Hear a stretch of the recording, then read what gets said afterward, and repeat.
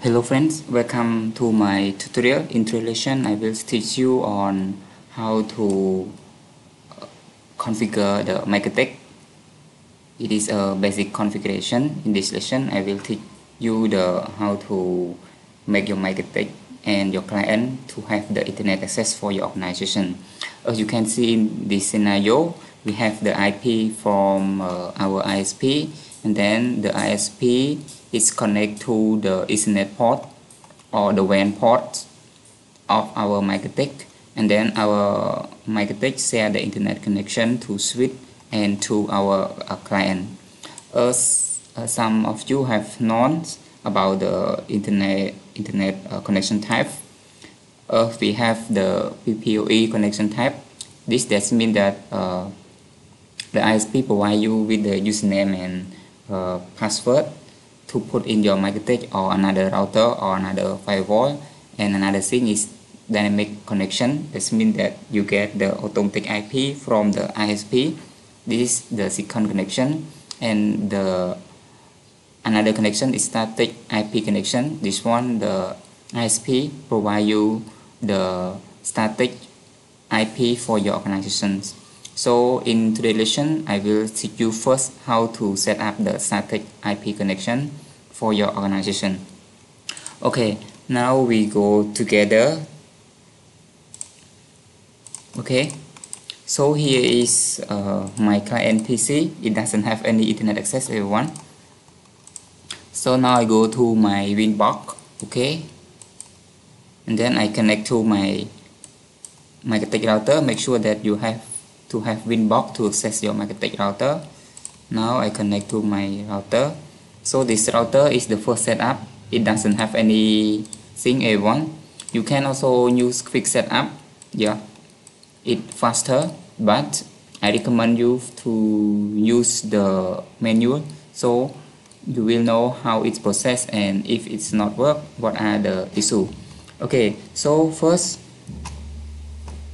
you need to go to IP address, everyone. Now I can ping for you first whether this one is work or not. Ping google.com. Okay, it doesn't work. Okay, now I have the IP address of this user. Okay, this one is the IP address, the public IP address that I get from the ISP. Okay, so we have to input that's IP address. So first you need to go to IP, and then you go to addresses, and then you click add. Here you need to put the public IP that you receive from the ISP. Okay, 69/24, and this one is the WAN port, A1, the port that you connect to your Mikrotik from the modem of the ISP. Okay, click apply. Okay. Okay, so now the port is connected. I ping again. Okay, it's still not work. Okay, so after you do this, okay, I also have the scenario for you. Okay, so after you add the IP address, so you need to add its gateway and its DNS. Okay, so the second step, we need to add gateway, IP, route. Okay,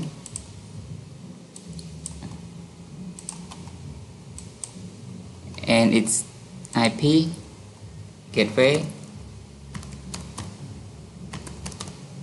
1. Okay, this one, the gateway of the ISP. Apply. Okay, so you see the Ethernet one is reachable. After we put the gateway, you need to configure the DNS. Now I go to IP DNS. Okay, so this DNS I will use the full DNS at once.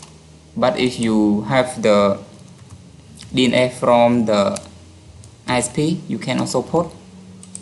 Let's say I put this one. For example, this one is the DNS of my public IP, so you can also put. So make sure that this one is provided by your ISP. Okay, apply. Okay, so after this you can ping again. You see now the Mikrotik router has been accessed to the internet, but for the client cannot access. Let's say I go to the scenario again. What we have configured is only here now. Okay, ISP to Mikrotik. Now our Mikrotik can be accessed internet, but your client cannot be access the internet yet. We need to have another steps to make the client to access to the internet. Okay, so another step, you need to add your LAN IP address based on my scenario here.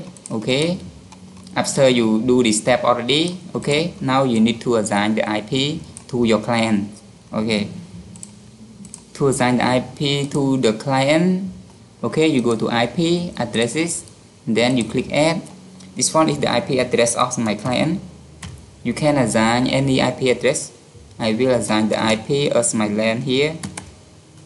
Okay, /24, and this one is the port that you want Mikrotik provide to the client. So okay, I go this one again. There are many ports, so you can bridge all the port, or you can limit only one port. Okay, so in this tutorial I will choose my Ethernet 2 as LAN port. Okay, and then this LAN port will use to connect to the TP-Link or any Cisco switch. Okay, apply. Okay, so now we have another LAN IP. Here is the LAN IP. Okay, and we need to make the HTTP server for the client, so the client can get the IP automatically. So you go to IP. Okay, I will show my tutorial as well. Okay, here. Okay, and then we go to IP, DHCP server. Okay, so in DHCP server, you need to click add, and then sorry, no, not this one. IP DHCP server, and then you choose DHCP setup A1. Okay, and then you click here Ethernet 2. Okay, click next. Okay, so I will give all my client for this IP address. Okay, I will let it default A1. Okay, because this one I have already I will delete. Okay, delete, and then I will make for you IP the HP setup. I will choose Ethernet 2. Okay, okay, and then here is the IP address range. Okay, you can also change over here. Okay, here I don't change. Let's say is I start only 50. Okay, next, next, next. Okay, so our DHCP is has been success. Okay, oh, you can see after we connect the computer of our clients to the LAN port, our client, this client will receive this one. You can see list in list. In list, this one is my client PC here. Okay, I will go IP config/all. Okay, so here is the IP address that I received from my Mikrotik. But you can see now my client cannot access to the internet yet. Okay, let's see if it can access the internet. Okay, so this client cannot access the internet yet. A1. Another step, we need to do the firewall. Okay, NAT. You go to IP firewall, and then NAT. You click this one.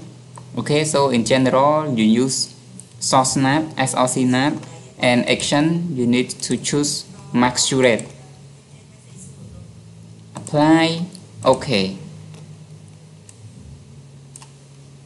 Okay, so after do this, go to my CMD IP config/release. Okay, renew. connected. Wait a bit everyone. Okay, renew.